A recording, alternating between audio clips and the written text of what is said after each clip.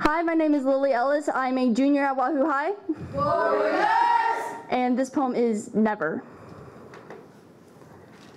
I never would have taken that first breath in if I'd known it would disappoint my mother. And with every sweet intake that fills my lungs also fills the guilt in my heart. The buzz begins to kick in, making my legs feel numb, my breathing slows as the sweet-smelling smoke dances around me. I try not to think because I know I shouldn't be doing this, lying to the woman who gave birth to me so I can lose my senses for a little while.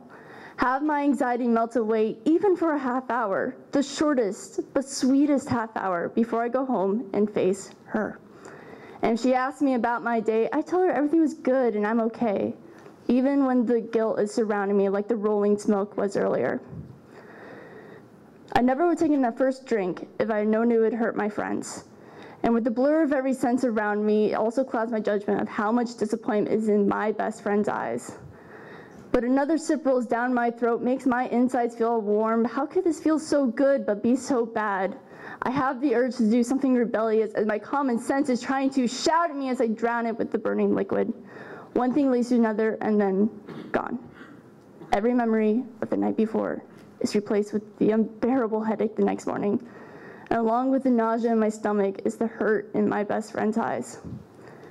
I never would have started hanging out with these people if I'd known what they do, but the peer pressure kicks in, screaming at me, "You could be more popular if you do this. Just one sip or intake won't hurt you."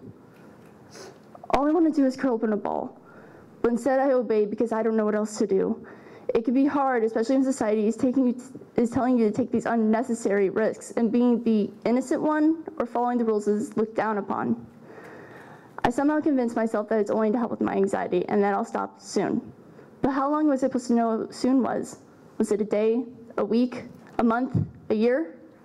I don't know. I never would have taken that first breath in, that first sip, or agreed to hang out with them if I'd known it would change me.